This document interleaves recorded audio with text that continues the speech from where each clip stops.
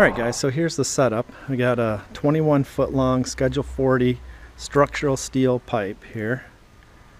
Got my ground over there, and I'm going to use the plasma torch to cut it on this line, which is roughly in half. So there'll be a couple of 10.5 footers roughly. Got the setup over here. It's the titanium, 29 amps. Got the air supply over here, compressed air from a pull down. Let's give you a little tour here.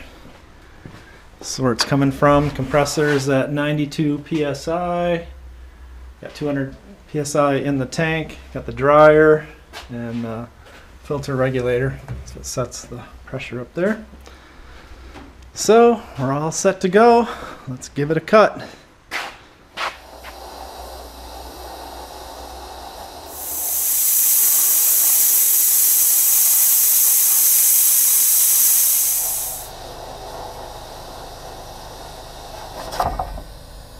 Alright, there you have it.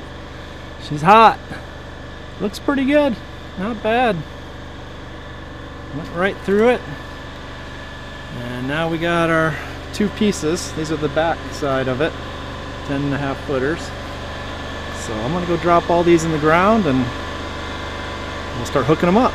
Alright, I want to try one more thing before we put these in, and that is I'm going to cut a couple of pieces of rebar and then cut some holes down here and stick the rebar right through there, and that should help hold that steel pole into the concrete tighter.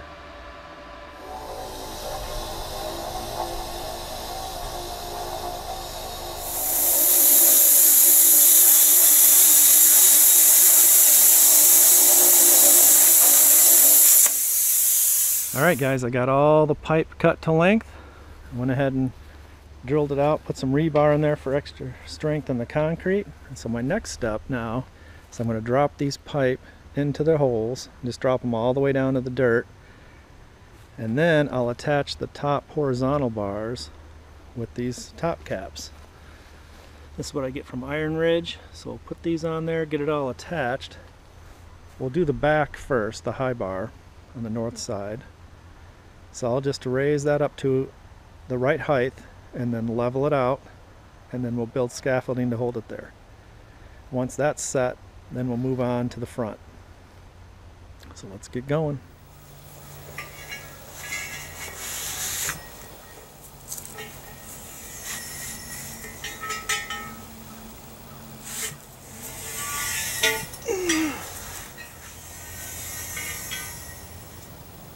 Got this top cap. This goes right on here. That. Now we'll torque these down. I think it's 15 foot-pounds later, but for now I'm just going to get them snugged up.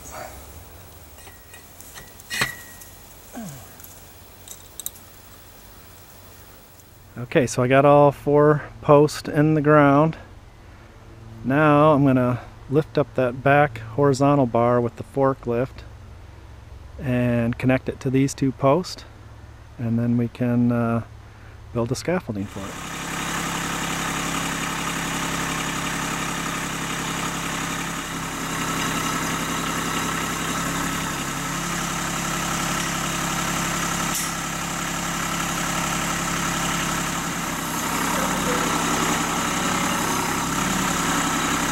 Check this out.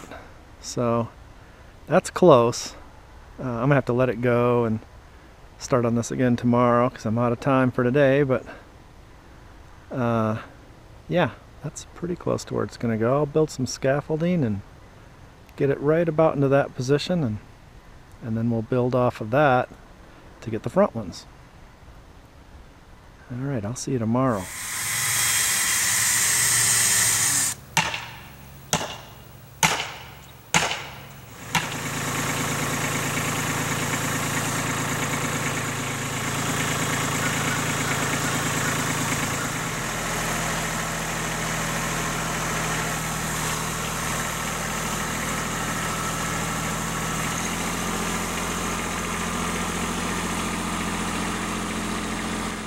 Alright guys, so I got the back bar in place. It's level and it's centered on the holes. It's looking good. That's in good shape. So next I got to start on the front bar put that across there. It's a little more difficult because I have to get it not just level, but it has to be perfectly parallel to the back bar. Otherwise the panel's going to look screwed up. So it'll be a little more difficult, but let's get started.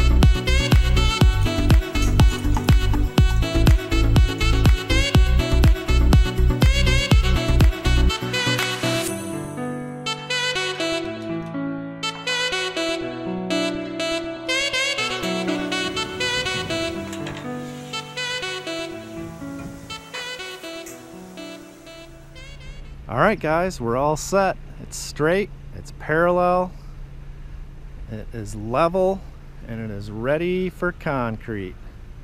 That's what we'll be doing on the next one. Thanks for watching. Now if you're still watching, I'll tell you a quick problem I'm having. So two competing things. I like to focus on one project at a time, but I also like to save money by combining things. So I'm working on the solar. I need concrete.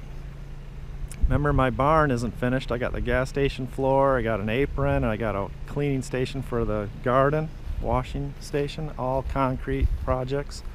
And you know I want to do this chicken coop, and that's going to have a foundation.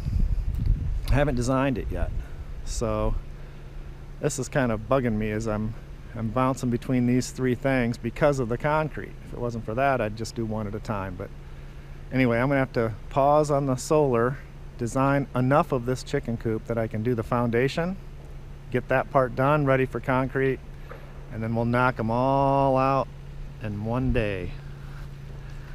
Alright guys, thanks for watching, and I'll see you on the next one.